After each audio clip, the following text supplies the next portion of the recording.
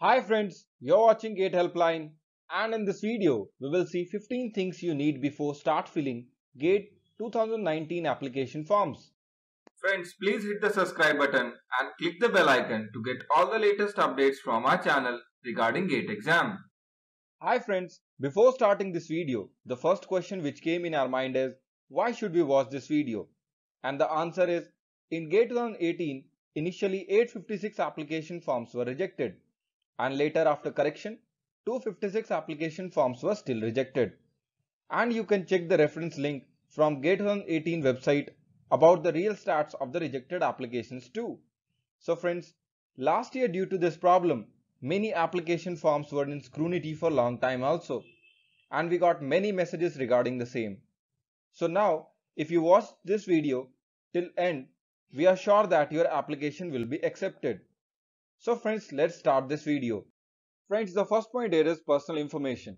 Personal information includes name, date of birth, personal mobile number, parents' name, parents' mobile number, etc.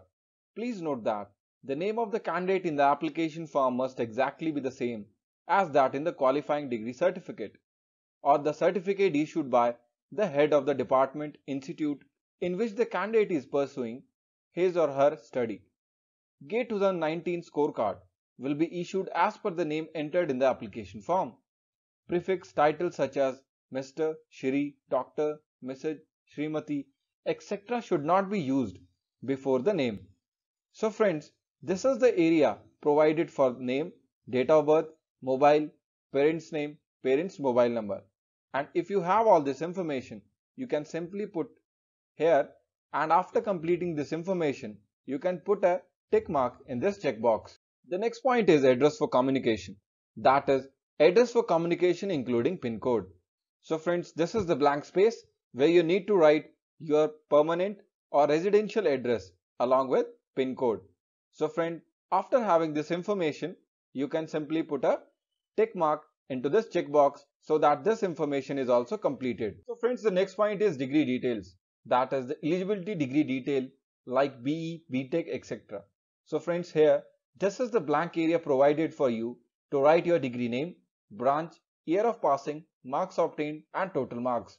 So friends, a common issue which many GATE aspirants are facing is that they are pursuing their MCA or MTech and they are confused that which degree details they must enter. So friends, answer to this question is you can simply put your BE or BTech degree details because you are having the degree certificate which you need to upload in the form later. So friends, after completing this information, you can simply put a tick mark here so that this information is also completed. So friends, the next point here is college name and address with PIN code. So friends, this is the space provided where you can write your college name, address along with the PIN code. And friends, one thing which you need to notice is your college name and address must be as per your degree details. So friends, whatever degree details you have provided, like whether it is BTech or MTech, you must write your college name and address as per your degree details. So friends, after completing this information, you can simply put a tick mark into this checkbox so that this information is also completed. So friends, the next point is GATE paper. That is your GATE paper and subject code. So friends, this is the image provided where you can check your GATE paper and its respective code. For example, Computer Science and Information Technology is the paper and CS is the code. So you need to write your paper code here and subject code here. And friends, you must enter correct paper code and subject in the application form because many times we are in hurry and select wrong drop down for the paper code, and instead of our branch and paper code we select other one. And friends, please note you can't change your paper code later. So after filling this information, you can simply put a tick mark into this checkbox so that this information is also completed. So friends, the next point is choice of GATE examination city. That is the examination center city. So friend, here you need to write your local city where you want to give your GATE exam. But friends, this is the list of zonal GATE offices. That is, GATE has 9 zones and the cities are divided into these 9 zones only.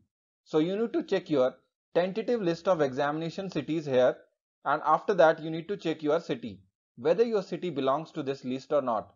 If your city belongs to this list, you can simply select that city name here. Else, if your city name is not here, then you need to check the nearest city where you can reach easily for the GATE exam. And after that, you need to write your city here. And once the city is decided, you can simply put a tick mark here so that your GATE examination city is also confirmed. The next point here is high quality image of candidate's photograph. That is, high quality image of candidate's photograph conforming to the requirements specified. A passport size 3.5 cm width and 4.5 cm height photograph. And the maximum size of JPG can be 480 x 640 in pixels and the minimum size must be 240 x 320 pixels. And the background of the photographs must be white or a light color, which you can see in the sample photograph. Here you can see that all these three are having white or a light color background. And the other two conditions are 480 x 614 pixels is the maximum size and 240 x 320 pixels is the minimum size. So friends, if you are from CS background, you can easily achieve these requirements. And friends, if you are not from CSE background, like you are from mechanical or electronics, then you can simply go to your CSE friends so that they can give you the JPG image in this configuration, so that you can simply go and upload this image. So friends, the next sample is of the photographs which are rejected. That is, if you are having a smaller in size photograph which looks like this, the next one is wearing colored glasses or sunglasses, the next one is having specs like this, the next one is having improper background, and the last one is also improper background. That is, you can see the backgrounds are having books, and here that photo is taken on the terrace. So both of these photographs are having improper background, and the background must be white or light color. And this one here, the person is not looking into the camera, so this photograph is also not accepted. So if you are having any photograph which lies between these six, then your application will be rejected. So please make sure that your photograph lies between this sample, that is the accepted sample of photographs. So friends, after having the photograph, you can simply put a tick mark here into the checkbox so that this document is also completed. The next point is good quality image of candidate signature. That is, good quality image of candidate signature conforming to the requirement specified. The requirement is, for this you can simply draw a rectangular box of size 2 cm x 7 cm, that is height cross width, on a A4 size white paper, and then sign with black or dark blue pen within this box. After this, you can take a snapshot and take that image into the computer. And after that, the image maximum size must be 160 x 516 pixels and the minimum size must be 80 x 218 pixels. And friend, you can see this with the help of this image. So here the acceptable signatures are shown within the first row and the unaccepted signatures are in the below row. So here you can see that 2 cm is the height and 7 cm is the width, and the signature is within this box. And if you are having signature in red color or out of the box or in capital letters, then these signatures will not be accepted and your application will be rejected. So you must have signature within this box, and the signature must look like a signature only. It can't be in capital letters. So friends, after having a signature like this, you can simply go to your CSE friend and have this image configuration as per the requirement specified. That is, the maximum size must be 160 x 560 and minimum must be 80 x 218 pixels. And after having the signature, you can simply put a tick mark into this checkbox so that this document is also completed. The next point is scanned copy of eligibility certificate. That is, scan copy of the eligibility certificate in PDF format. So friends, this is the point which you need to note.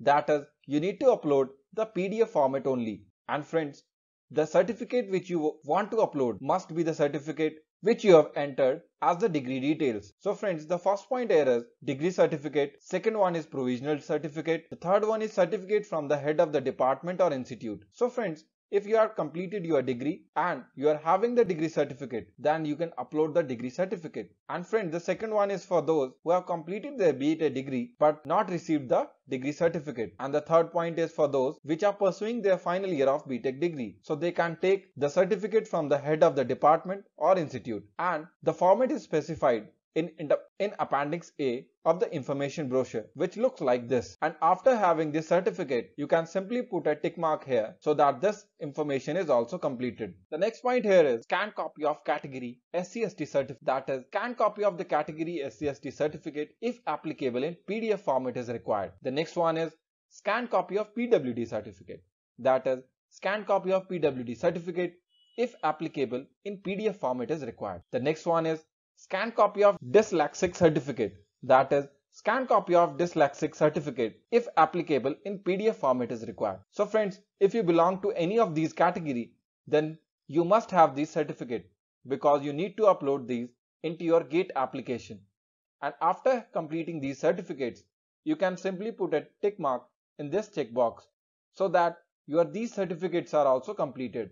So friends, the next point is details of the valid identity document, that is details of the valid identity document ID. The same ID in original should be carried to the examination hall. Valid identity documents includes passport, PAN card, voter ID, Aadhaar UID, college ID, employee ID and driving license. So friends, if you have any of these, you can simply take the original to the examination hall.